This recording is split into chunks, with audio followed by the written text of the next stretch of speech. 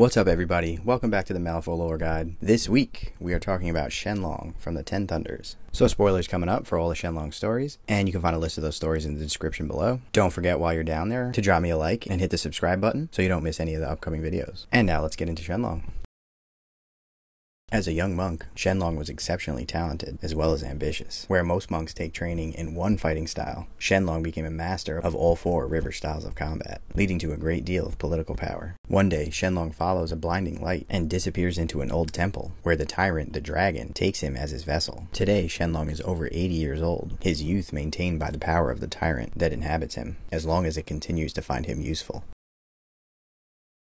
Shenlong looks on from a distance as Sensei Yu addresses the assembled monks from the four different temples. He orders 3 of them to attack him, and easily avoids or deflects their blows, all the while explaining to the students that each of the styles has its own strengths and weaknesses, but that they are strongest when used together. Shenlong addresses the dragon, and asks it if it plans to take a new host soon. The dragon responds that it would take him a long time to find another worthy of him, and that he does not have that kind of patience. Shenlong approaches Sensei Yu and the students, and they all give their attention out of respect. He tells Sensei Yu that he needs 3 students to accompany him on a mission, and Sensei Yu asks what type of mission it will be. Shenlong says he needs them to be aggressive, so Sensei Yu turns and chooses 3 high river monks, and orders them to accompany Shenlong. As the 4 men move out, Shenlong explains that they will be headed through a secret breach to Malifaux, and that their mission is to retrieve an ancient artifact. They pass through the portal, and find themselves in a forest in Malifaux, and they soon happen upon a battle raging between the Free Corps and some Nephilim. Shenlong identifies the artifact in a box that the Free Corps seem to have secured, and pauses while hidden to watch as his enemies fight each other. The dragon urges him on, and Shenlong says that it will be easier if he allows his enemies to weaken each other before striking. The dragon replies that he did not bestow his powers on Shenlong to make his life easy. As he looks back to the battle, he sees a mature Nephilim attacking the Free Corpsmen, and Shenlong asks the dragon if he would like to see him use his powers to defeat such a powerful creature. The dragon, getting more annoyed, shoots back that it has seen Shenlong defeat many powerful foes, and that this one is simply in a different form. As they discuss it, a Free Corpsman emerges with a flamethrower and opens up on the remaining Nephilim, killing a few before the rest flee. Shenlong orders one of the monks to flank the enemy and attack when they are distracted, and brings the other 2 with him. They approach the Free Corpsmen that appear to be trying to remove the box, and when they notice Shenlong approaching, they order him to stop where he is. He continues walking towards them, and they draw their guns, providing one final warning and then opening fire. One of the monks is shot, but Shenlong and the other monk engage the Free Corpsmen, using their bare fists to overcome their enemy's armor and blades. The Free Corpsmen are about to be overrun when the other soldier approaches and opens up with his flamethrower. He kills the monk, but is shocked to see that Shenlong seems to be absorbing the fire as he continues his attack. The remaining Free Corpsmen scatter and hide as Shenlong tries to stalk them through the ruins, the dragon urging him to retrieve the artifact. Shenlong senses that the dragon is especially eager to leave, and when he points this out, the dragon responds that there are entities on this side of the breach whose attention he does not wish to attract.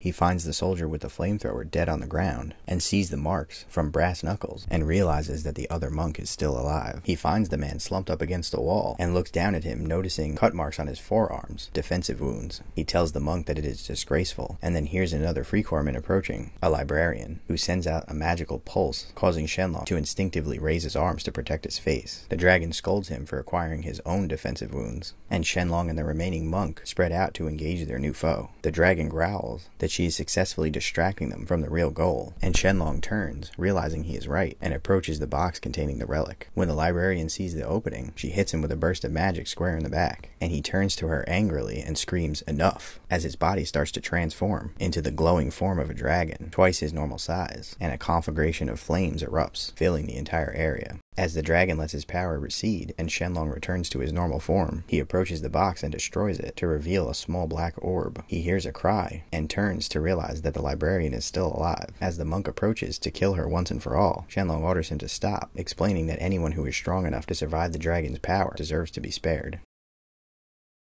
After the Governor General's ascension, the dragon tries to free himself from his human host and burst forth from Shenlong's body, only to find himself writhing in agony as his power is worn down and he is forced to seek refuge back inside of Shenlong. After this incident, the dragon's power retreats, and for the first time in a long time, Shenlong finds himself alone with his own thoughts. He realizes that he has neglected some of his teachings and that he must study to become stronger if he wants to survive the next incident.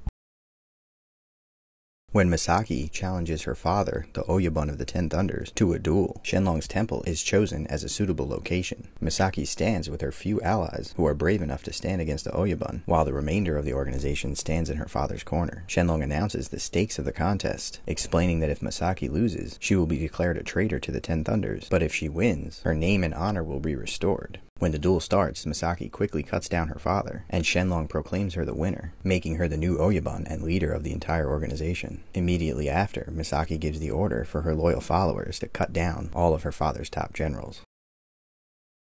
Having been possessed by the dragon for many decades, Shenlong was originally honored to be chosen as its vessel, but he has recently discovered that the tyrant's true ambition is to find the other half of itself, as it was torn apart during the Tyrant War. As a result, Shenlong is now on the hunt for a means to free himself from the tyrant's influence.